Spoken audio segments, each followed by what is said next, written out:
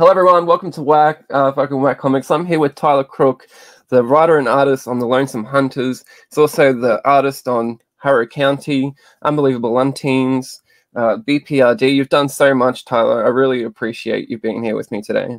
Hey, thanks so much for asking me. It's gonna be fun.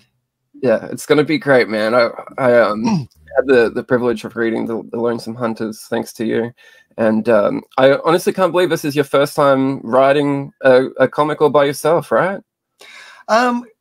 Yeah, this is the first time writing something of this scope for sure. Yeah, like I did for Harrow County, we did backup stories in the back of each individual issue, and they were just one-page stories. But I wrote about half of those.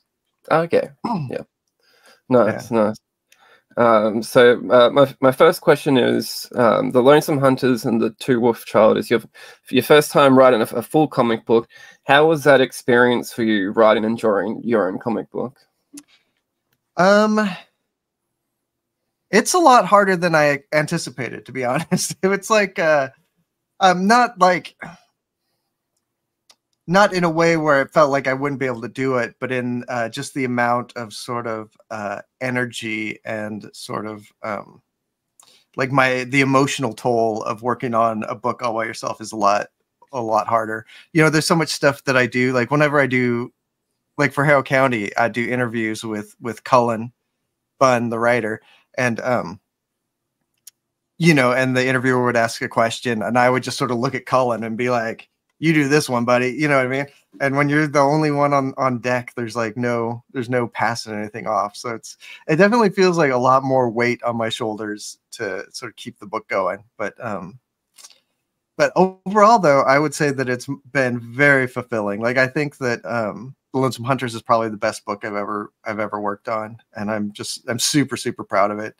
And yeah, when I read back through it, I sort of am have one of those moments where I'm like, you know, it's so far back already. Like the first story arc is over a year ago, almost 2 years ago that I wrote that. So when I look at it now, I'm still sort of like, I'm removed enough from it that I am surprised that I did that, you know?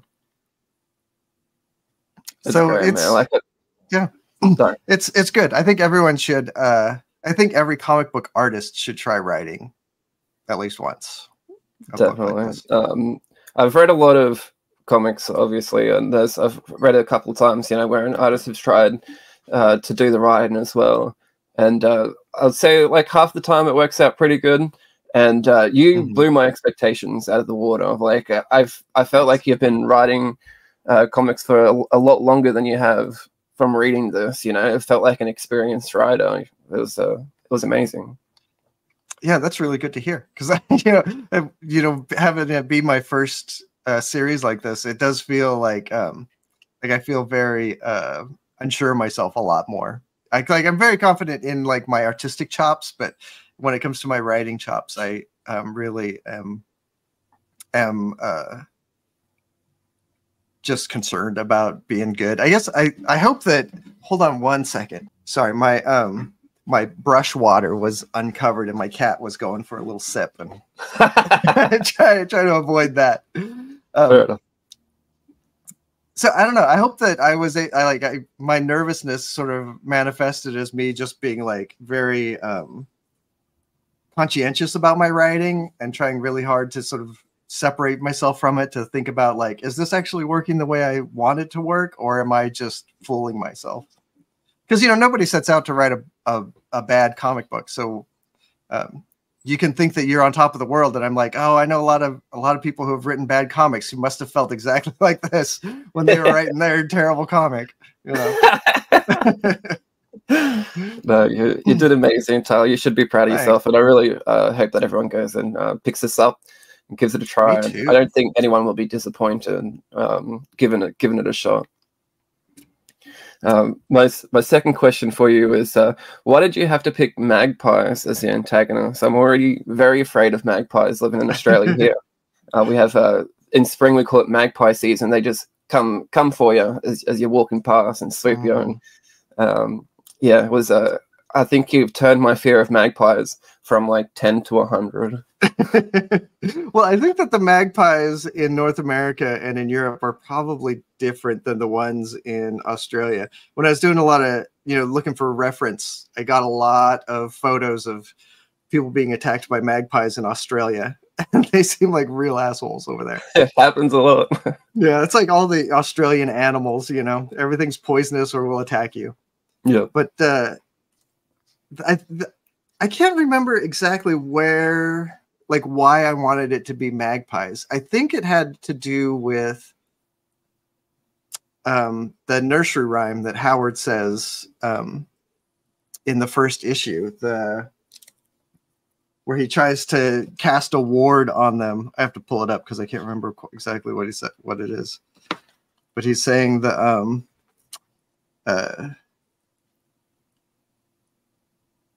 1 for sorrow, 2 for mirth, 3 for funeral, 4 for birth. It's like that's some sort of a rhyme that was sort of come up with to ward off magpies at some point. So that I think that was where I was originally got the inspiration to go with magpies.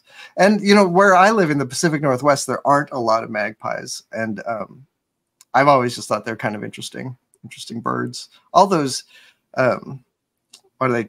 Corvids, the crow related birds, they're all really fascinating. They're really smart.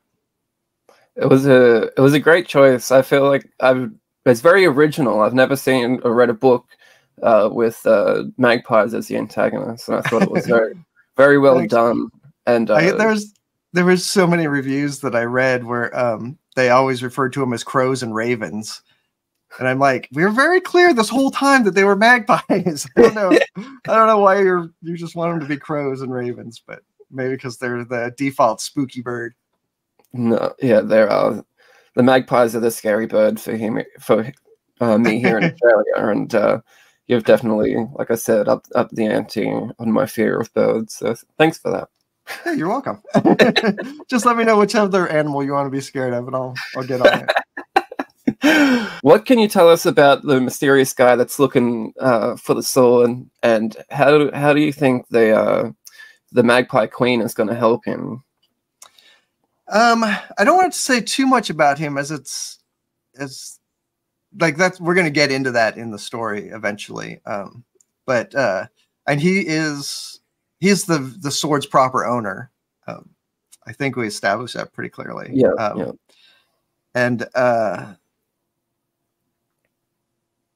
yeah, I don't know what I really want to say about him other than that he is he's a very powerful guy, and he's very, very old. I mean, he's old enough that he'll just lay down and take a nap for who knows how long he was just sort of napping in the forest there with all the twigs and leaves covering him. Yeah, he's a character that sort of came to me late in the development of the storyline, and he sort of ties into some very ancient writings and stuff that exist in real life that I took inspiration from. But like I said, we'll get into that eventually in the story. I think he's a cool guy. Yeah, he is very cool. I think you've done a great job of setting up a mystery with him as well. You know, we've been drip-fed little parts of him walking along, you know, and at the little bit of spoilers at the end of the second volume, you know, we see him, the Magpie Queen meeting up with him as well, and it's just like I just can't wait to know what's happening with this guy, you know. Nice. Then I'm doing my job, because I'm excited to talk about him, but in the story. Yeah. I'm definitely looking forward to that. What, if anything, do you feel like you've learned from some amazing writers that you've worked with, like Cullen, Bunn, and Jeff Lemire, on your writing process, and how did you implement any of those things that you might have learned? I definitely learned both of them sort of write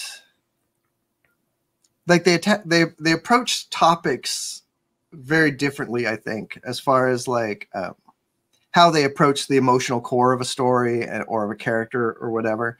But both of them have a very distinct, like, or like an almost similar way of pacing a page, particularly, and like the amount of dialogue that they'll put on a single page is usually a lot less than what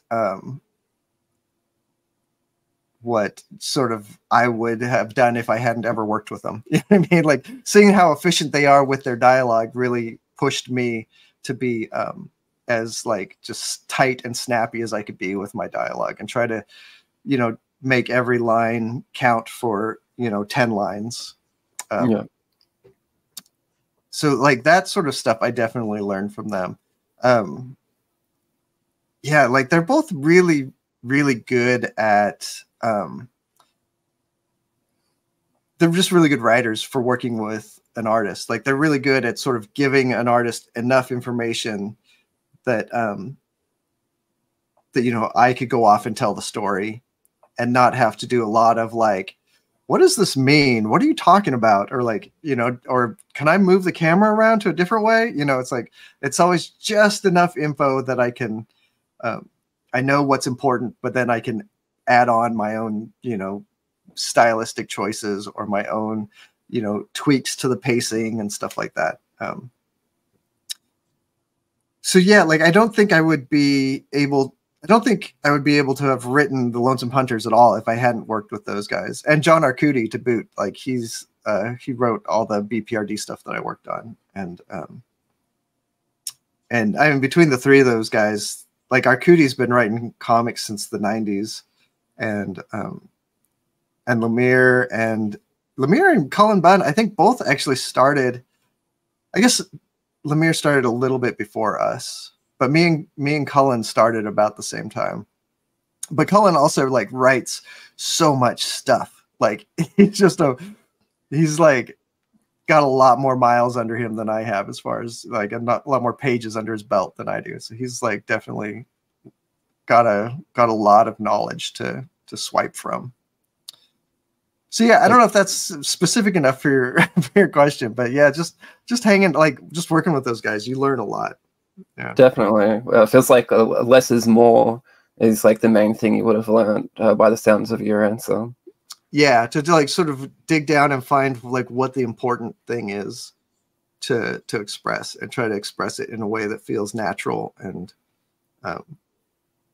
hopefully, like, without adding complexity, tries to search for the depth of a thing, you know, without adding noise. Just sort of take the idea of a scene and dig as deep as you can, as quickly as you can, without, you know, drilling holes in other directions. If that metaphor is making any sense at all.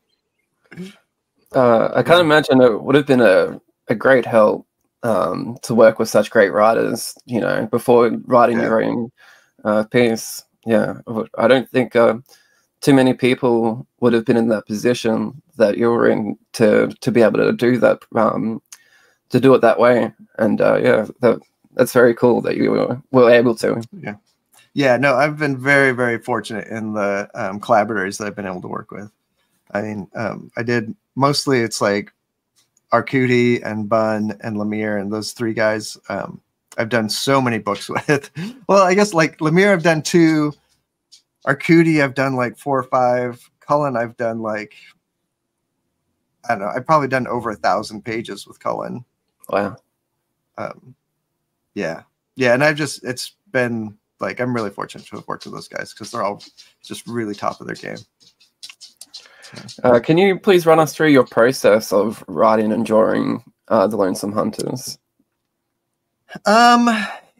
It's very much like in flex, kind of, or in like, it's sort of always changing. When it comes to writing, I am new enough to it that I really sort of, like, I don't have a set process that I can really settle on. I do a lot of like, I'll have a process that I sort of work my way through until I get stuck, and then I try something else, a different process, a different way of trying to approach it. And it's really a scattershot thing.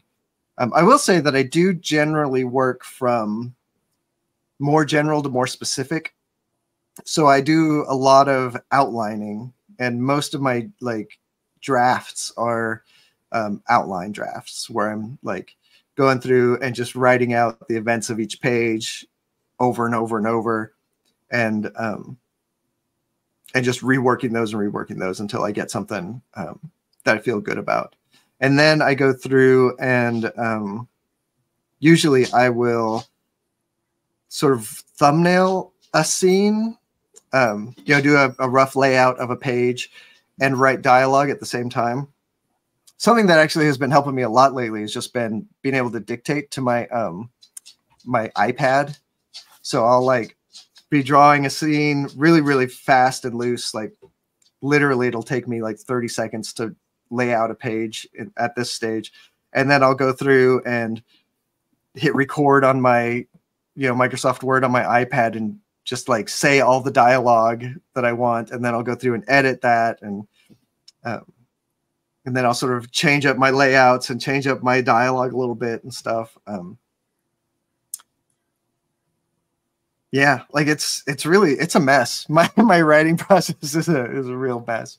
But for me, like the big thing with it is that when I get stuck, I have to really not take a break from it and just come at it from a different perspective as fast as I can. Because as soon as I sort of like set something aside to, with the intention of like thinking about it and coming back to it later, I never think about it. I can always come back to it and I'm in the exact same spot. So it's like, I always have to try to, just like I said, come at it from a different angle and try to just beat my head against the wall from a slightly different direction and hope I can break through. Yes. And that's my writing process. My art process is, pretty set up by now. It's pretty solid. Like I lots of times, if I'm writing, I'll usually do my layouts on paper and then I'll scan those in and do my lettering on top of that. And then once I have my lettering done, or at least like a rough pass of the lettering, then I'll go through and I'll pencil the whole book. And I work digitally on my pencils. And then I print those out onto my nice art paper and I ink and paint on that. Then I scan it back in, put the lettering on digitally and like tweak it a little bit and then send it off and it's done. And that sounds like the easy part, but like writing an issue of Lonesome Hunters took me about a week, 5 or 6 days. And then drawing and painting it is about a full month after that. It's about 35 days or something like that. And those are like work days, not counting weekends. Your pages are amazing, just so beautifully painted and stuff like that. I'm surprised to hear that you do your pencils digitally. What do you think and makes that process easier for you, penciling digitally? It's just the flexibility of it. Being able to make changes is so much faster than when I'm penciling on paper. Because you'll pencil something on paper and you'll have a hand in slightly the wrong position, and on paper you have to erase it and redraw the hand from scratch. But digitally you can just grab it and move the hand over, and it's basically that. Just being able to adjust the composition of a panel and of a page, just to make small tweaks without having to redraw everything from scratch is the big motivator. And if I could, I would pencil on paper, but it's just the benefit. I think it benefits the work to be able to work digitally because, like when I work on pencil, it's much more enjoyable process for me, but I don't, but it's like, when you have to make a correction, it's like you have to weigh that time versus the value of the correction thing. And when it's digital, you don't have to weigh that. You can just like make the best choices through, hopefully make the best choices anyway through the whole process. So that's great. Yeah, it's just flexibility. Sounds like you got the best of both worlds, doing penciling digitally and then inking and painting traditionally. I think so. Maybe. Like I definitely don't think I could do a whole book. Well,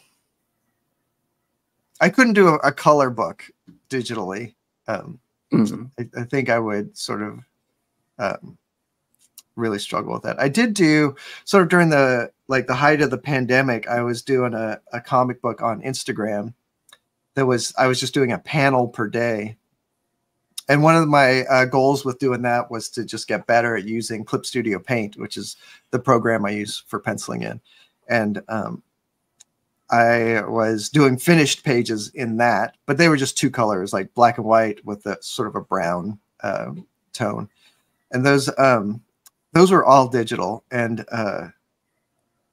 so I think I could do that. I just don't want to. It's not as fun to me, you know. I'm still working on that story, but I'm planning on moving the whole thing. Well, at least all of the inking digitally eventually. Yeah. That's awesome. What can you tease for us for what's to come next with the Lonesome Hunters? And have you got a title maybe you could tease for the next book as well, if you've got one in mind? I don't have a title yet. I always titles are always the hardest part for me. And it takes like 50 emails with any editor I'm working with to find a title. But I would say that like we're going to learn a lot more about the church that Howard went to next. And we're going to, and you know, in general, I think things are going to get a lot worse before things get a lot better for poor Howard and Lupe. And they've sort of, they've set off on this path that has like a good goal at the end, but they're not the best suited for this task, and you know that they're going to really struggle to get to the end. Do you have a sort of long plan set out for the Lonesome Hunters? Do you think we'll get a good couple more volumes, or? Yeah, you know, I'm really hoping for, you know, and it always just depends on if enough people buy the book to keep it going. But I have plans for, you know, depending on how things go, between like another 2 story arcs or another 4 story arcs. But yeah, I do definitely have like, they're definitely going someplace. Like I have the destination in mind, and, you know, we're trying to get there. I've got my fingers crossed for 4 story arcs, because I'm loving this world and I would love to hang around in it for a lot longer. Nice. Yeah, I hope so too. Sorry about my dog. We're at the time of day where a few people are walking by out front, and she hates that. So you've worked on like you said, a fair few series with Cullen Bunn before. I think Harrow County is the longest one that you've done with him, right? Yeah. Yeah. How was it working with him on such a long book like that? So working with Cullen was really great. I think he and I are so sort of simpatico in like the kinds of horror that we like, especially like what we wanted to do with Harrow County was like, there's that, you know, our friend and collaborator, Brian Hurt, described Harrow County as like the world's sweetest horror story, which I think is exactly what we wanted to do. You know, we wanted to do something that's like scary and creepy and dark, but have just that, you know, have that core bit of humanity at the root of the story. And so he and I both wanted that really, you know, from the start. And so, yeah, I mean, if I could describe working with Cullen as anything, I would say that it's definitely sort of effortless. You know, he writes really good scripts, and he gives you room to do what you want to do with them. And we really took, like, I learned a sort of my collaboration philosophy sort of came out of working with Cullen. And it's sort of like, if you ever heard anyone talk about doing like improv comedy stuff, they have that yes and rule. And I try really hard to implement that when I'm working with someone, especially someone as talented as Cullen. Is like he gives you something, and just like you never shoot it down. You always just go yes, and then I add my my bit on top of it, you know, and try to take it just that much further. Because he likes to set up his artists with stuff that's like very fun and meaty, and it's got like a lot of character, like a lot of great monsters and a lot of great scenarios. I mean, the whole thing in Harrow County, there's a character, the Skinless Boy, who is like a skinless boy, but then his skin is sort of in the possession of the main character, Emmy, and she so she can send the skinless boy off to do little tasks for her, but then she can talk to him through his skin that she like keeps in her backpack. And like that stuff is just incredible. Like, and when Cullen first pitched that to me, I really sort of hummed and hawed, because I was like, I don't know if drawing like a flayed skin dude is like gonna actually be cool. Like, it seems really kind of silly to me. But then once I sort of decided that no, I needed to yes and this, it's like then I really started to really love it. And there's one scene in Harrow County that I'm really proud of, where I got to add a little bit of acting, where it's like Emmy is doing laundry and, you know, hanging up the laundry to dry, and she's hung up the skinless boy's skin, and then the skinless boy comes in, you know, and is talking to her and stuff, and just reaches up and holds his own hand as it's hanging from the clothesline. And I'm like, this is such a great character that I could be able to do something like that. And Cullen's just really good at like, yeah, giving you stuff like that. Yeah. I absolutely love the Skinless Boy. I think he's one of my favorite characters throughout Harrow County as well. I'm glad that you pushed through and kept going with that, because I like the element of the boy, you know, and then his skin, like you said, it's almost like two characters in one, you know. It's perfect. And it also has like, I called it Haint Tech, where it's like the ghosty tech stuff that you could do, you know, like instead of having a fancy, you know, watch, radio or TV watch or whatever, you have the Skinless Boy. How did it feel working on BPRD, and what was it like adding to the Hellboy mythos? Oh man, I don't know how much I really added to the mythos. I feel like I was when I was working on BPRD, I felt like I was barely treading water, to be honest. Like I was sort of just barely hanging in there. But BPRD, like before I started working in comics full time, if you had asked me like what comic book, like existing, you know, comic book universe would you like to work in, I would have said like the Mignolaverse, and work on BPRD would have been my dream job. And then that was like my first job. You know what I mean? It was just like, I don't know. To this day, I still am sort of like just shocked that I was given that opportunity, and I was so lucky, and I was so ill prepared for it. And everyone I worked with was really patient with me, I think, in that whole era of working on those. But, you know, I learned so much. Like that was like going to graduate school for comics or whatever. Like my very first book was a 250-page graphic novel about the assassination of Rasputin. And that was, you know, a 2.5 year, you know, learning experience, where like when I got done with that, I was sort of like, I think I know how to draw comics now, you know. And then working on BPRD was sort of a lot of like, you know how to draw comics, Tyler, but you don't really know how to draw them well yet, you know, sort of learning experience. So yeah, I mean, it was great in a lot of ways. In a lot of ways, it was hard in ways that it didn't need to be. I mean, the editor at the time, Scott Alley, I was really surprised when I stopped working with him, how I felt like my work got sort of instantly better. And I've worked with Daniel Chabon for so long now.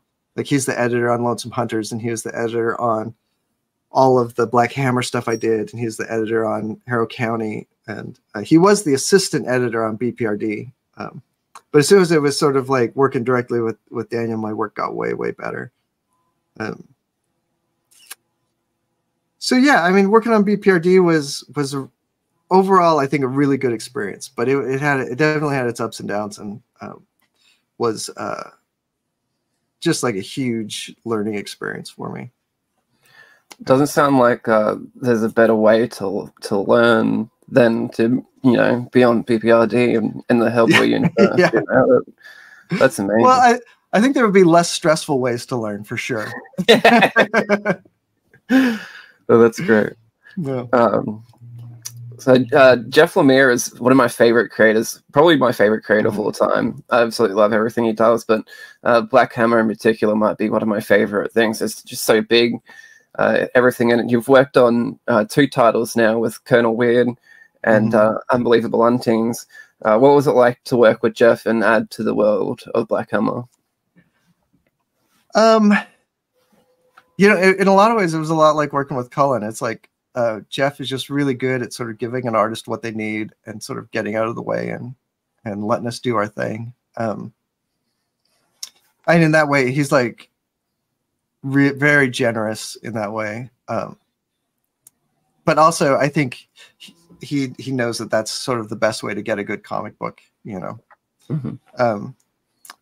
So yeah, I mean, working with Jeff was another one of those really like effortless experiences. Like I didn't feel like there was never any like you know, there's never no heated conversations with me being like, Lemire, you know, none of that. So it was like it was a really, really fun experience, you know. And like I had never done superhero stuff, and like my desire to work on superhero books is you know, not as great as a lot of other comic book artists, and I think the Black Hammer stuff was like just a perfect fit, where if I was going to do superhero stuff, working in the Black Hammer universe is probably the best fit that I could have hoped for. So yeah, I mean, Jeff's scripts are really tight, and they're like they're just really fun. I mean, he's got so much stuff in there that like, and the difference between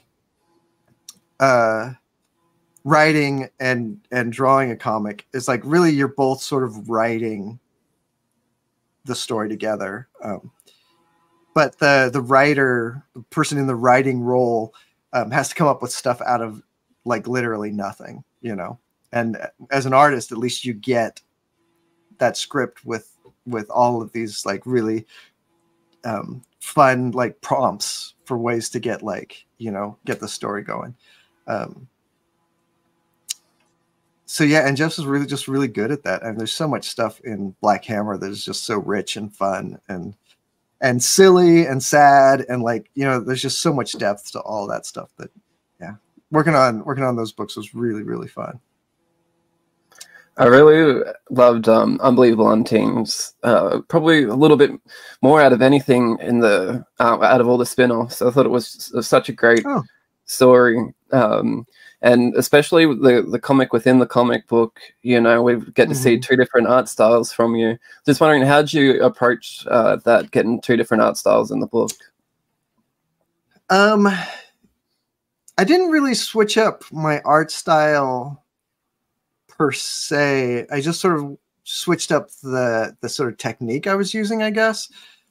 So so when things are happening in real life, they're all painted in watercolor like my usual work. But then when we go into and we see the comic book version of events, I basically colored that, I inked that on paper and then scanned it in, and I colored it. And the colors I used were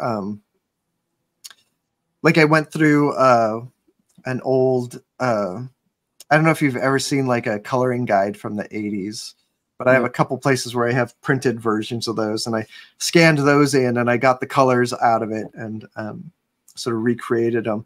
And it was actually kind of a huge process to get those pages done. I mean, because there's some double page spreads that are partially watercolor, partially line art, and and digital color, and like getting all those pieces to sort of match up and hook together and actually, you know, send them out to the printer in a way that worked, was pretty challenging sometimes, but that was actually a really fun challenge to try to get that going.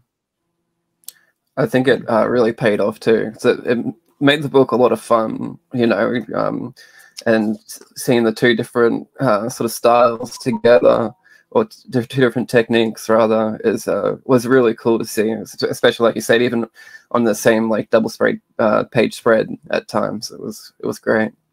Nice. I'm glad it worked. It was like I was like very worried about it too when I first was like, this is how I'm going to approach it, guys, because I didn't.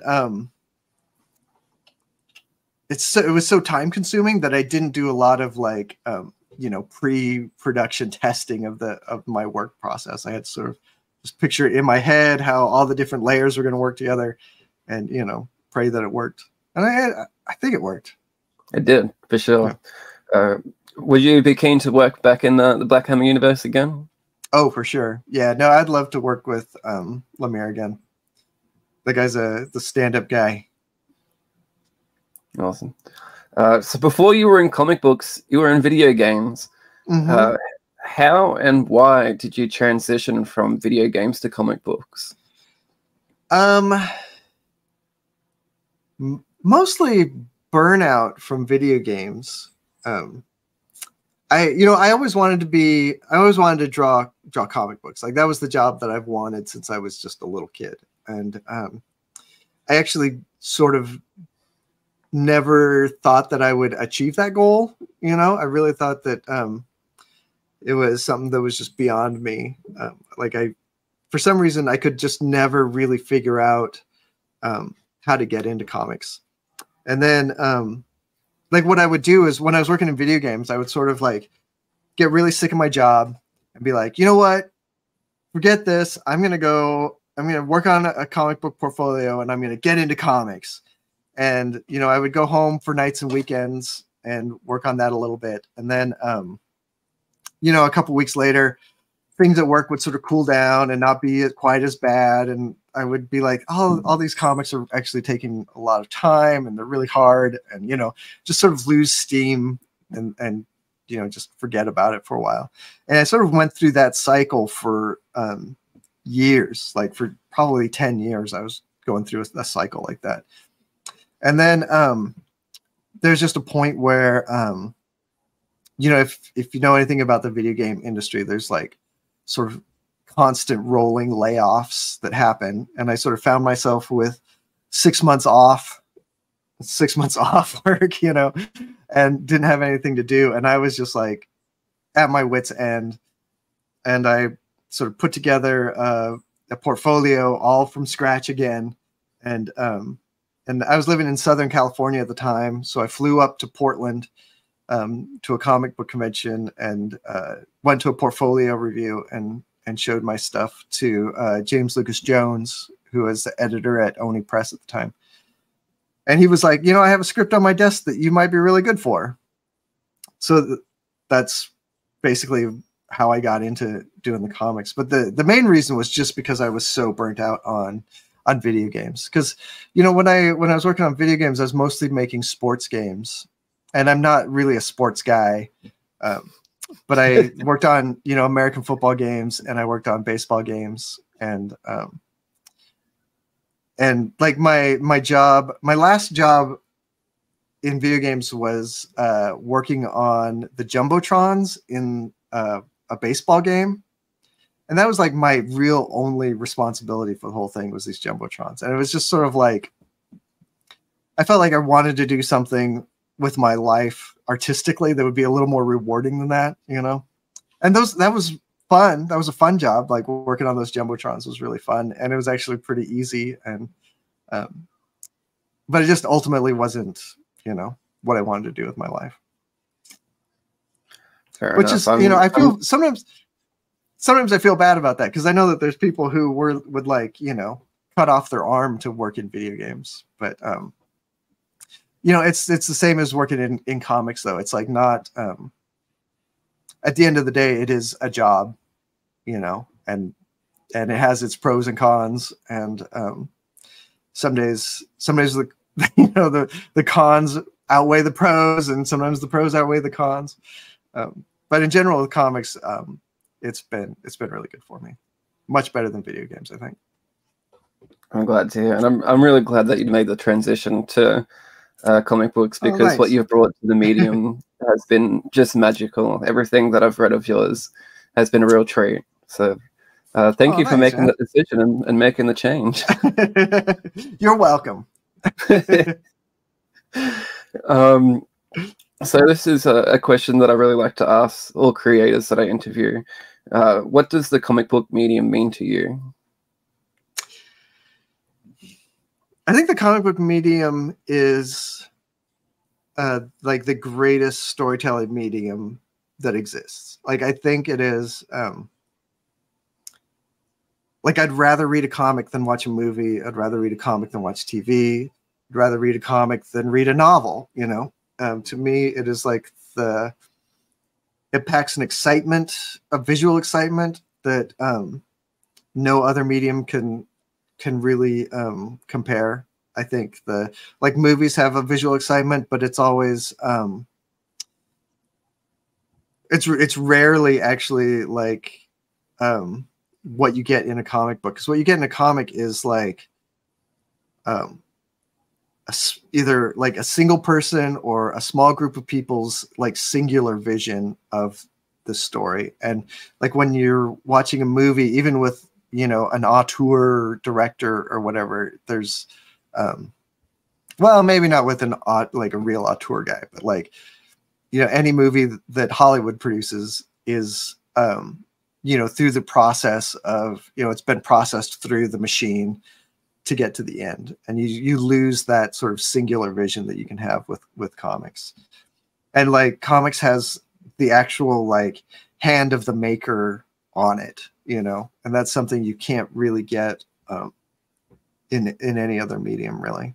And any other storytelling medium. Like, I guess you could look at a painting and get that, but you can't get that out of, you know, a movie. And even a novel, I guess a novel, you kind of have the hand of the maker in there, but it's not quite as direct as a drawing to me. So that's kind of rambly, but it's just like, it's the best storytelling medium. You know what I mean? It's like, you can tell any kind of story, and you can tell it in just these really strong, powerful, singular voices. And it's something that I don't think you can really accomplish any other way.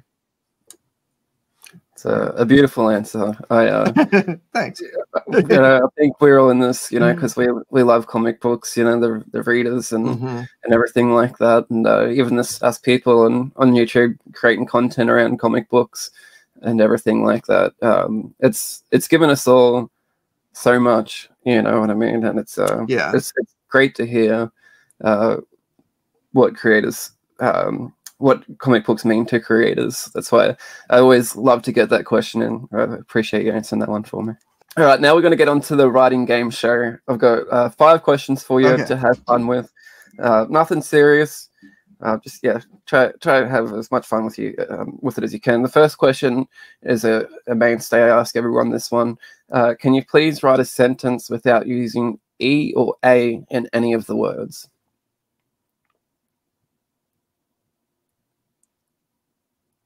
Nope.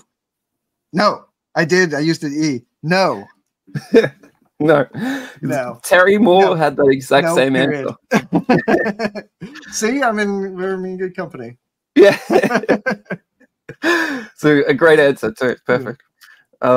Second question is, Boom Studios approached you to write a comic book with Keanu Reeves, but the only idea he has is a guy going berserk in a field. How would you stretch out that idea to get to 12 issues? Guy going berserk in a field.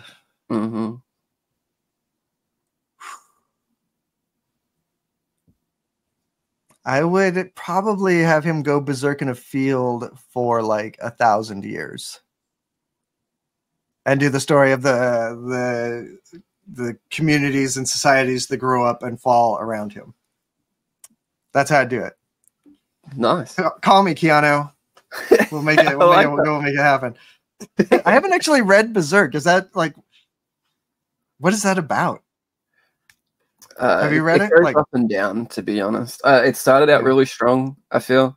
Yeah, it's this guy that goes berserker, and he's in the olden days, his family or his dad or something cursed him with immortality, and he's in the current days, and people are trying to, like the government or whatever, are trying to work out his immortality to pass it on to other people and stuff. And it gets really weird. Like I said, it started out really strong first couple of issues, but it did fall off, unfortunately.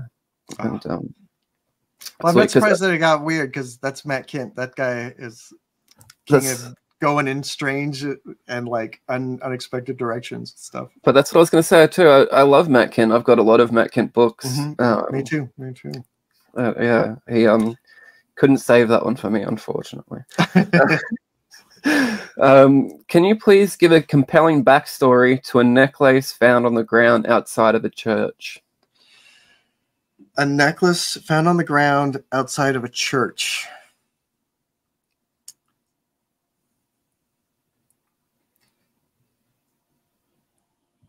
Man, I don't know if I'm this kind of a writer. Like, I would say like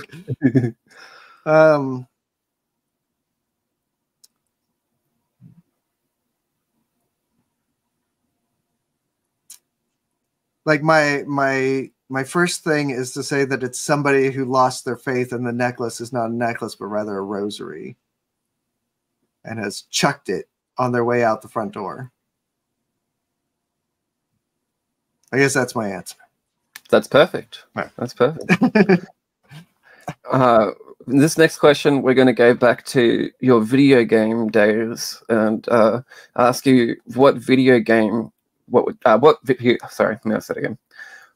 game would you make? If I can make any video game? Yeah, your own video game. Yeah, you know, I've always wanted like I always wanted to work on sort of a post-apocalyptic video game. And there've been a couple of good ones out there, but I wanted, like, I always felt like there was room for like a Minecraft style post-apocalyptic game where you could like build stuff. Nice. Like a bit like Fallout, I suppose. I've never played Fallout. Can you do that? I'm thinking more along the lines of like the new Zelda game, Tears of the Kingdom. Oh yeah. Where you build vehicles and stuff. Fallout 4 has some of those elements, but not like fully Minecraft. Like you can build houses and things like that, and little bases. But yeah, not quite like vehicles and everything else like that. But I could see that. Sounds like it would be a fun video game. Yeah. All right, there we go. This is the last question of the writing game show. Magpies are trying to run for president. What's the story? They're probably the best suited, to be honest.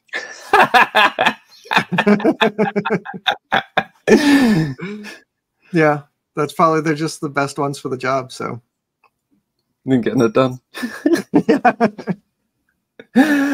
That's amazing. Tyler, you nailed the writing game show. I can't thank you enough for your time. If people want to find you and follow you on social medias and stuff like that, where can they find you to keep up with your works? On just about everything, I am some version of Mr. Tyler Crook. I'm mostly on Instagram and Blue Sky right now. And I'm on YouTube. Like I mentioned earlier, I have a live stream that I do every Friday night at 7 p.m. Pacific. You can hang out. And that's sort of it. MrCrook.com. You can go there and sign up for my newsletter.